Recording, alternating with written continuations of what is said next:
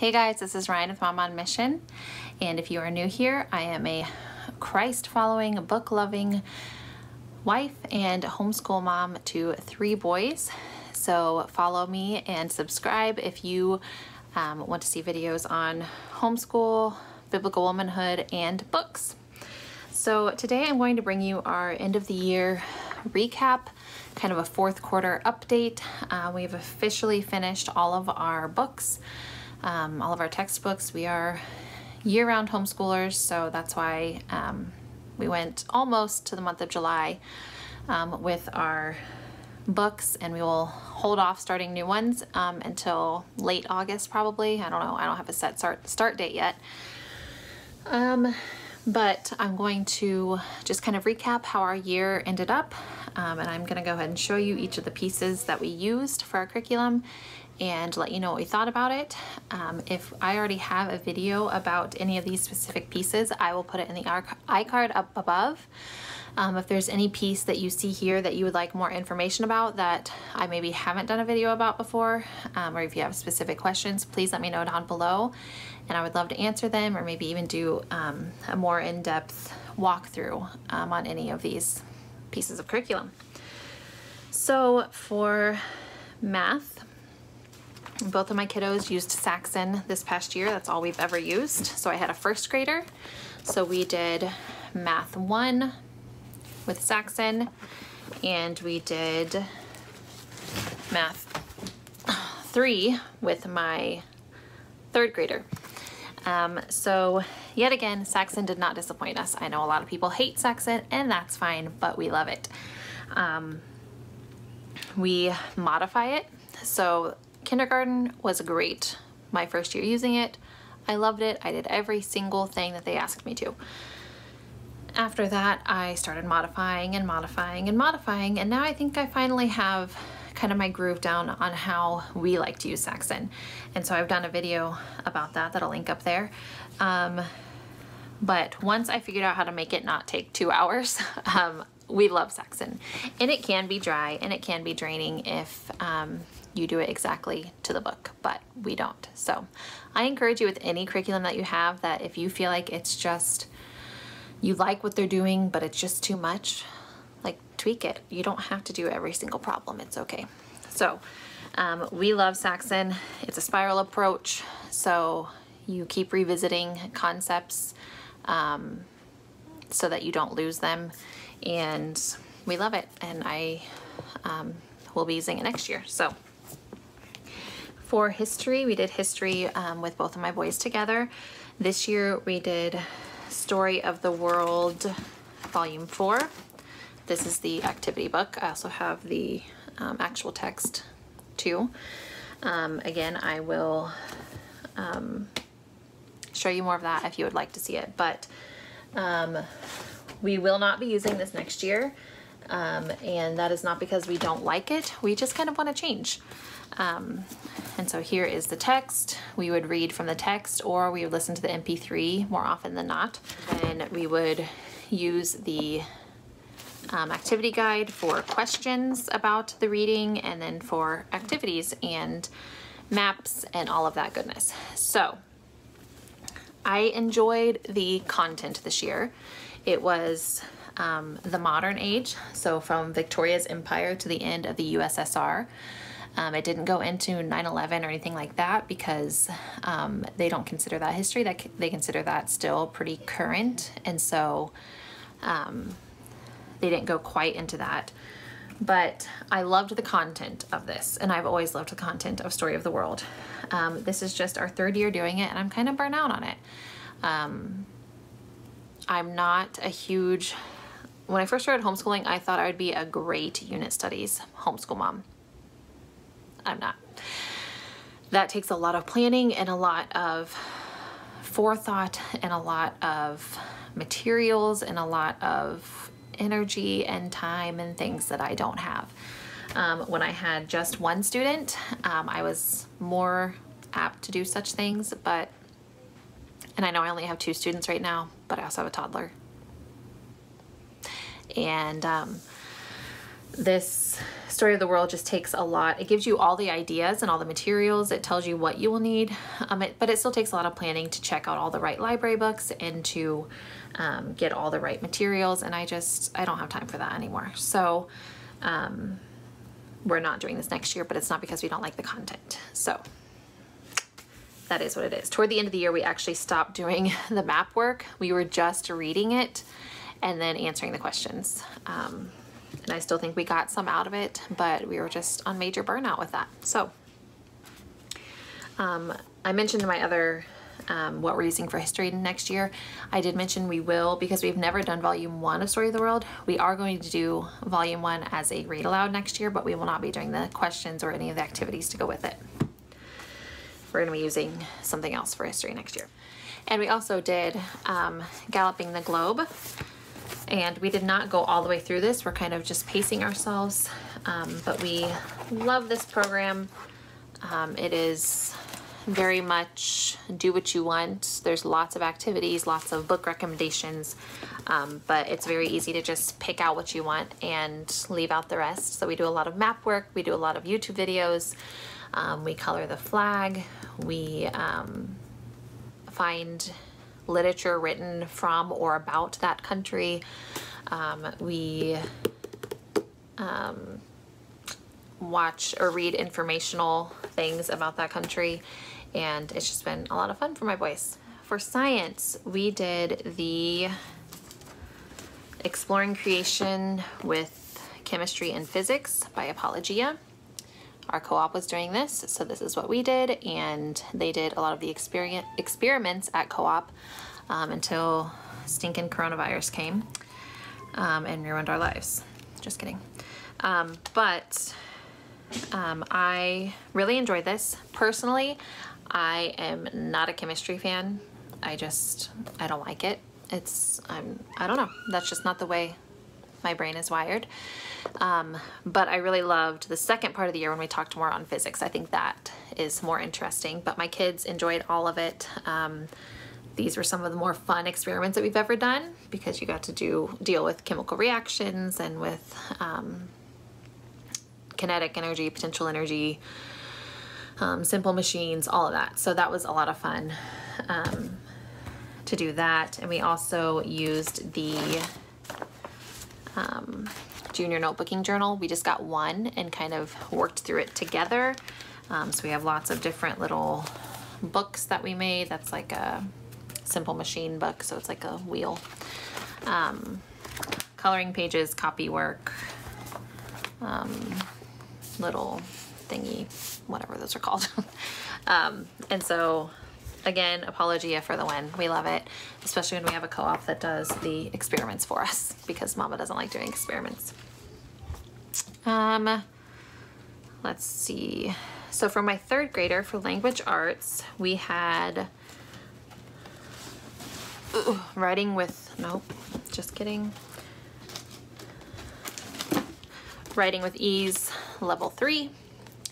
And this, toward the end of the year, got a little redundant. This is our third year using this, and it is a very solid program. I believe in their method. They believe in doing a lot of copy work, a lot of dictation, a lot of narration separately. They say that those three things are different aspects of writing and you need to learn them all separately, which I agree with. Because my students would frequently, I would ask them to write something and they were just like overwhelmed if I just say, think of a story and write it down.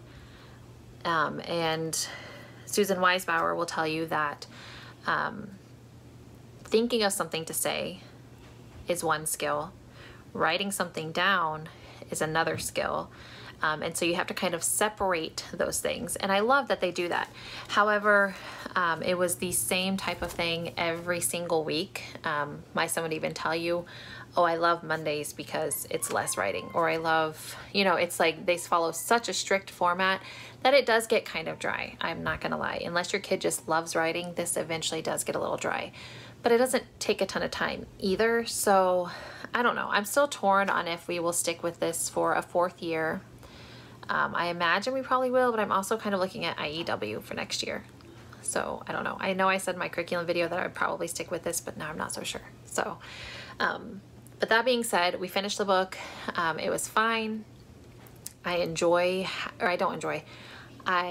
appreciate how they teach things because it does make sense, and my kid is a better writer because of this program, but it's just dry. So I don't know. We're still talking about that for next year. For grammar, he did First Language Lessons for the Well-Trained Mind Level 3. So this is by the same company. And this we modified a little bit, and to make it a little bit quicker. Like if he was getting a concept, I'm not going to make him diagram 10 sentences if he gets it after 3. So we did modify it a little bit, but it is super quick, and it really has done its job. I mean, he's understanding grammar more. So we will probably stick with this because I do like this program. For spelling, I don't have anything to show you because we just bought the workbook and I had the binding cut off and they used the worksheets up. But we used Spelling Workout C. I'll insert a picture here. And we modified this a little bit. There were a couple exercises that I did not make him do, but other than that, he really loved spelling and I think got a lot out of it. And spelling is one of those things, like, you find what works and you do it, because I mean, it doesn't really change. So I mean, if you find a method that works, stick to it. And we like this method. It is worksheet heavy, but they're fun worksheets for my kids, so we like it. And then for handwriting, this year, instead of using any specific program, we've used Handwriting Without Tears before. We've used the pre-scripts before.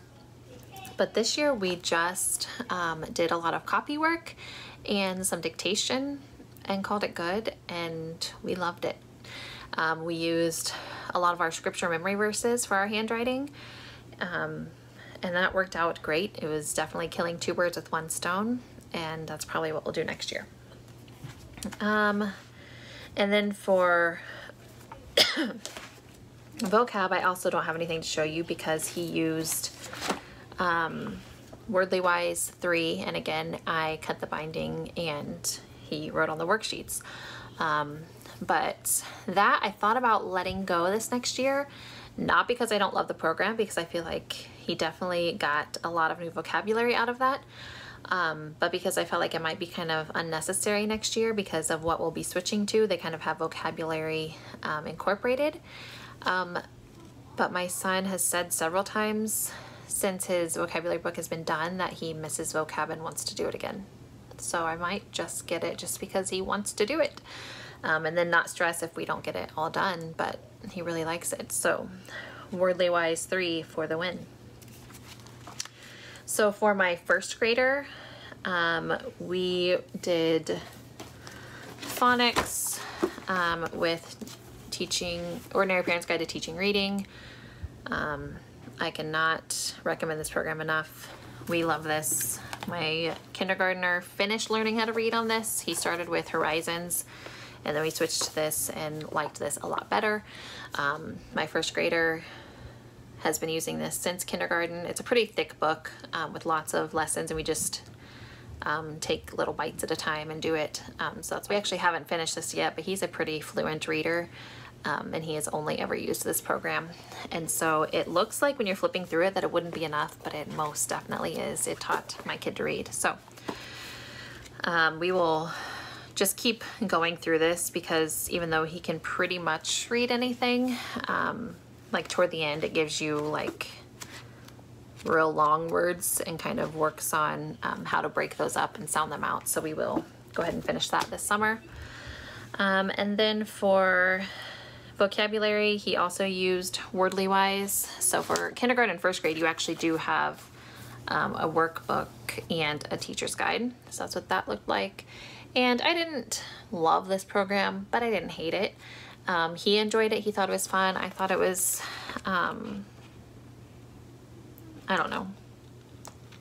I don't know what I didn't like about it. It was just, I think because it still took a lot from me. It wasn't a very independent thing. which isn't always bad, but I don't know. I think we'll still use this next year if he wants to, because like his brother, he really liked vocabulary for whatever reason. But I think 2nd grade, they will start going to more of that independent style, and I'll like it a lot better again. And then for spelling, he used spelling workout level A. Again, we loved it. We modified it a little bit. There were a few exercises that I didn't make him do. But other than that, he loved that worksheet style for spelling. And then same thing with handwriting. He did our scripture memory and wrote letters to people and stuff like that to get his handwriting in. And that's what we're gonna do next year. It was easy and I loved it. For extracurriculars, for memory, we used Claritas Publishing, Volume 4, and loved it. It kind of went along with our story of the world. No complaints here. CD is great. The book is great. If you do memory work, I highly recommend this program. If you like the idea of classical conversations memory work but don't want to start a community or be a part of a community, this is for you. It's really good. It's very similar but not linked to classical conversations, so you don't feel like you're missing anything if you don't join the classical conversations community. And then we did Song School Latin. We're huge Song School Latin fans, and the only thing I would say about this is they did start teaching more grammar in this than they did in the first book, which was to be expected, and they kind of just like, and I think they're just kind of trying to stick those memory pegs in there and they'll build on it later, but I felt like they kind of just like skimmed the surface, and my adult brain was like, okay, like what? You know, they didn't like go in depth, and so that was probably intentional, but I felt like they didn't really get much out of the grammar portion other than getting a few of the chants for the endings of different like verbs and stuff. So I don't know, but other than that, we love this program, and we're going to just kind of recap it next year, and I mentioned that in this video up there. So if you're interested in that, then check that out. And for music, nature, and art, we rotate those in 6-week cycles. If you are new here and have not heard me say that before, for music and art, we use these books. Again, these are not Christian based, so you kind of have to skim them before you just read them aloud. Nothing like crude or anything, but just things you might want to talk about with your children first. And we enjoyed those. Again, we just took those really loose. We read something, we watched a YouTube video, and we sometimes did a project. And that was it. For nature, we just got outside and drew things, and we loved it. It was great. When we had questions, we looked them up and found answers, and who knew that learning could be so easy? Let's see, toward the beginning of the year, we did this. We ended this quite a while ago, so I kind of forgot about it, but apology is who am I and what am I doing here? It is the second in their biblical series, biblical worldview series. We loved this. I will eventually go back and do volume 3. We're just doing something different next year, and this wasn't really going to fit in our schedule. So I love this program. If you want to teach your kids a biblical worldview, this is where you should start. It's so good. And then we also did, oh, here is the journal for that, the note picking journal. Again, we just used one. And I also got the coloring book for my first grader. And then we also did Horizons Health 3. And Horizons Health kindergarten and first grade were great. Second grade I didn't love so much, and third grade I hated. So we won't be doing any more of this. The only reason I didn't like it is it was more for a classroom setting, it seemed like, and there were so many things we couldn't do because it wasn't a classroom. It was 2 students, so we won't be doing that anymore. But that was really our only major like bomb for the year. Everything else went great, and a lot of it we'll be using again next year. Some of it we won't, and that's all right. But My third grader ended the year great. He's a better writer. He has refound a love for math that he had kind of lost. You know, in third grade, when things kind of got harder toward the beginning of third grade, he was kind of upset that math was harder. But once he just kind of conquered some of those, like learning long division and some of those kind of hard things, and realized that like it's good to learn those things and it feels good to kind of conquer that, then I think he's kind of picked back up on loving math again, and seeing that hard is not always bad. And my first grader is a reading machine, and that makes this mama's heart so happy. He was not a struggling reader by any means, but he was a reluctant reader. His brother has always loved reading. He will sit and read for hours.